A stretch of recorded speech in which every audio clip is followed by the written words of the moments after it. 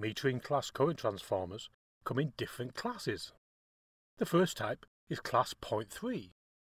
For the class 0.3 current transformer, from 0 to 10% of the primary rating, we don't guarantee any accuracy. From 10% to 100% of the primary rating, we guarantee the CT error will be less than plus or minus 0.6%. From 100% of the primary rating right up to the full rating factor, we guarantee the CT error will be less than plus or minus 0.3%. Above the full rating factor, we don't guarantee the accuracy. Let's have a look in detail at what these figures mean. Here we have a typical feeder circuit with a class 0.3 metering CT, which has a ratio of 1000 to 5 and a rating factor of 2.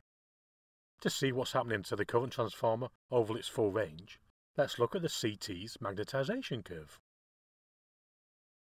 As we know from a previous module, the first part of the curve is when the CT becomes magnetized.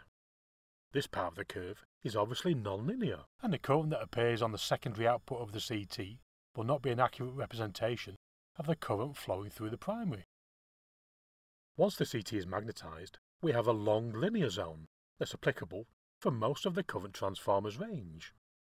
Eventually, when the current transformer gets beyond its limits, it starts going into the non-linear saturation zone. Let's now close the circuit breaker and get the power flowing.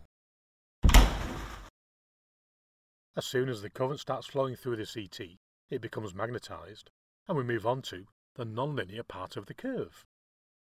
Although some current will flow through the secondary circuit, we are unable to guarantee the accuracy of the current value, and this is true from 0% to 10% of the primary rating, or for this CT 0 to 100 amps. If we increase the current further, we move onto the linear part of the curve.